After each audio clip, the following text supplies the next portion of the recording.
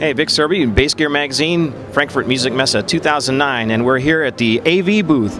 And this is Alesh himself, the maker of the bass. We've got a 6-string fretted, a 5-string fretted, and a 4-string fretless on display here.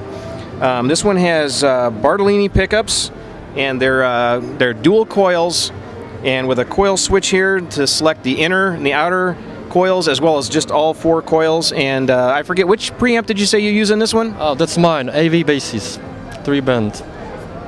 And so, what is this? The volume knob also is what, a passive active switch, or? Yes, it's also passive active switch, push for LED system. This is for mid, treble, and bass control. Right, so it's a very familiar layout, so anybody, even if they don't know what's inside, they'll pick it up pretty quick. But hang on a second there.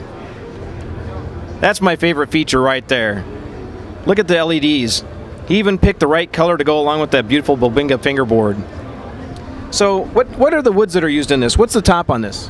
That's flamed maple with a special special finish I did myself. And then the, I'll tell you what, I'm going to try to flip this thing over, so why don't you hold the mic for a second and tell me about the woods in the neck and on the main body of the bass itself. Hang on. So, the back side of the bass is ash, and the neck is from 11 pieces. That's maple, also bench, teak, again bench, and also Bubinga. Wait, how many pieces did you say it was? 11? 11. Wow. Is right? And these are made in the Czech Republic. Yeah, Brno.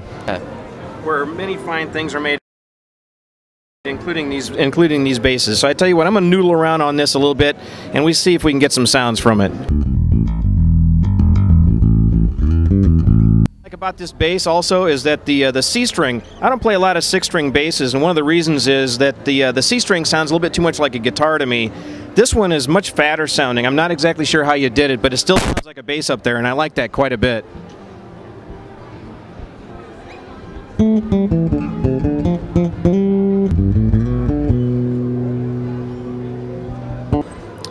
So let's talk just a little bit more about the 6-string. They're all beautiful instruments.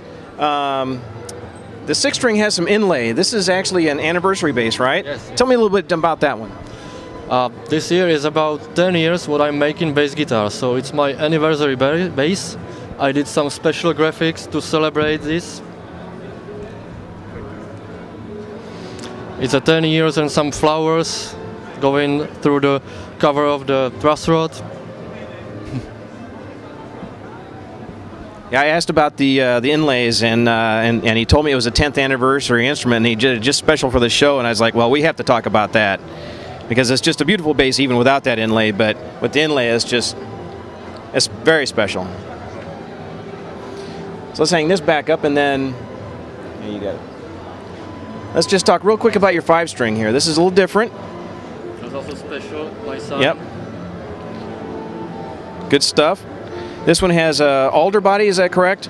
And then this is just a multiple sandwich with 7 pieces. 1, 2, 3, 4, 5, 6, 7. Yeah. And it's got 3 strips of Wenji. Wenji and maple. And maple, that's right. And this one has, it's a Bubinga bound rosewood fingerboard? Yeah. No, it's not rosewood, it's Wenji. Oh, that's also Wenji. Oh, wow, okay. Also Bubinga. Yeah, just a beautiful, beautiful instrument. Oh, and what's this layer here? Is this also Wenji, or is this something else? That's a rosewood plate. Wow. And an incredible maple burl top.